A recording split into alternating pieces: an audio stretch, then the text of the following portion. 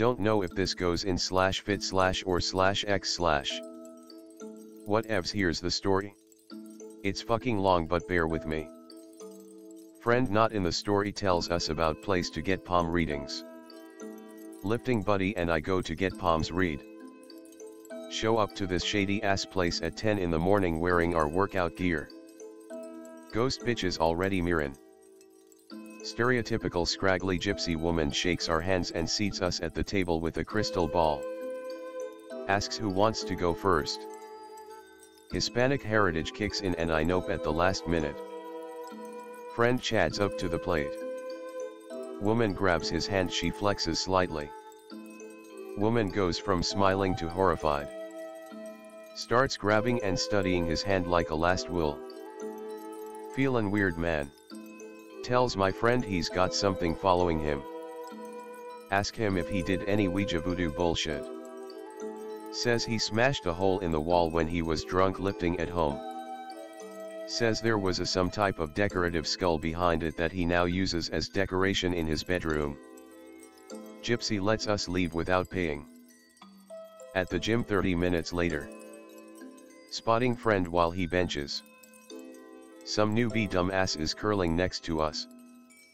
Like no joke 6 inches away from us. Dude slips up and swings a 20 he's holding at friend's head. Throws the bar up and ducks just in time. Almost impale myself trying to catch the bar. Newbie apologizing while friend gets back up and I'm shitting myself still.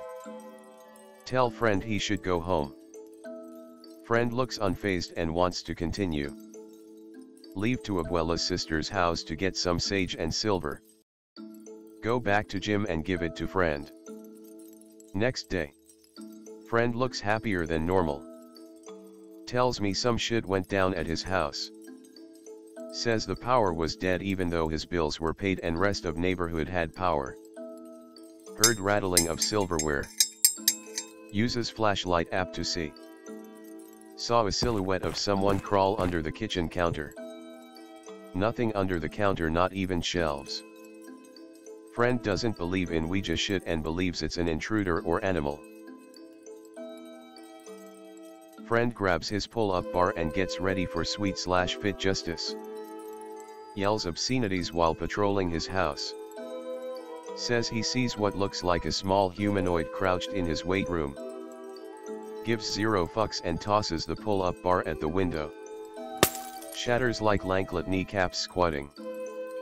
Thing nowhere in sight. Friend then starts to consider Ouija shit. Calls other friend for advice. Our lifting group has some odd characters. Johnny answers and tells him to burn the sage and carry the silver. Says he'll be by with some holy water. Drops it off. I called my grandmother tomorrow to help, she's one of the medium people. Friend sits down on his couch while the house smells like old. Watches American Dad. Looks at the sage. Dried up and out. Goes to his pocket for the silver. Fucking melted. Instead of warm it was cold. Starts to see something dart back and forth across the room. TV goes off and static comes on. Says high-pitched screaming fills the house. Friend gets mildly annoyed. Walks over to the weight room and smashes the skull against the wall in a fluid motion. Like imagine walking into a room, tipping over a vase, then going back to doing what you were doing. He did that except threw a skull against the wall. Says house shook, screaming got higher then stopped. Lights go off again. Hears numerous footsteps getting closer to him. Tells me he's mildly freaked out at this point. I'm very concerned that he said mildly. Says he doused himself in holy water and started swinging as hard as he could into the darkness. Only hears the wind breaking on his fists. Says he heard the footsteps getting further away from him. Screams nutta. Starts running around his house and swinging in the darkness. Fucks up his living room in the process. Tells me he swears he made contact with something fleshy a few times. Doesn't remember falling asleep. Wakes up and goes to the gym to tell me this the next day. Friend goes outside to make frequent calls throughout his routines. Ask him if he's trying to get in touch with the priest. Tells me's been calling his home phone and leaving angry voice messages for the ghosts. Says he would buy a snake just to flatten it out with a rolling pin until it dies. Friend goes home again.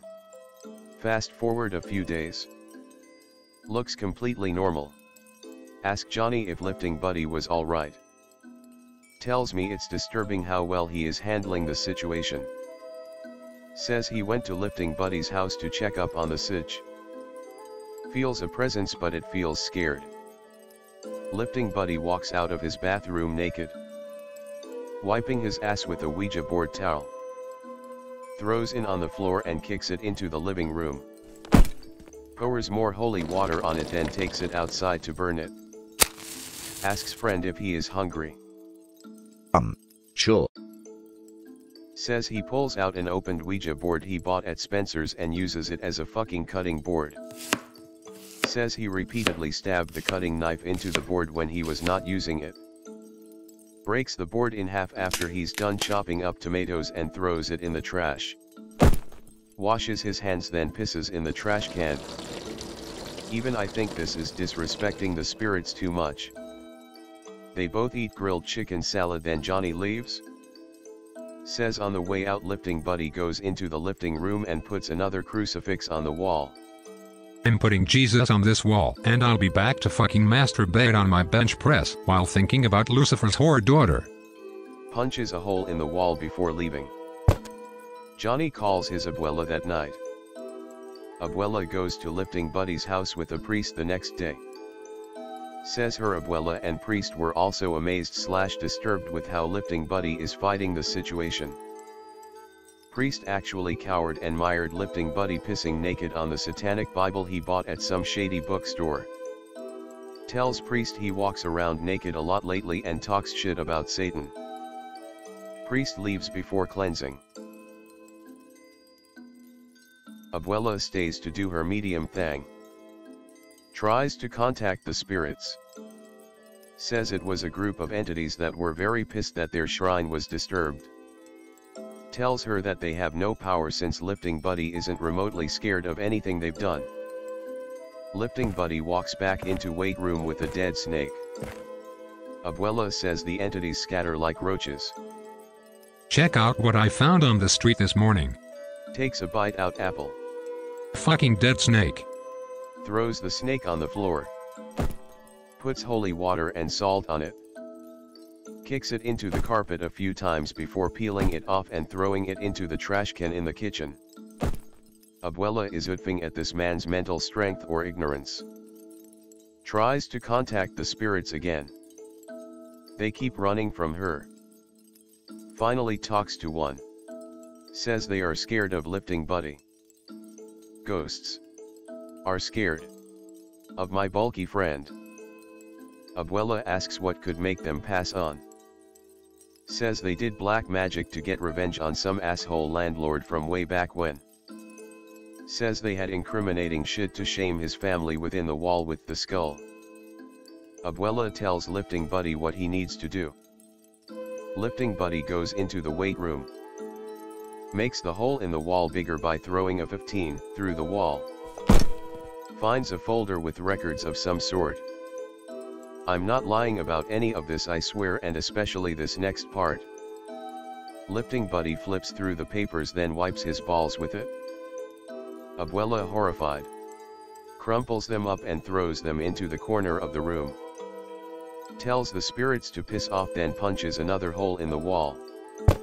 Total of 13 holes at this point.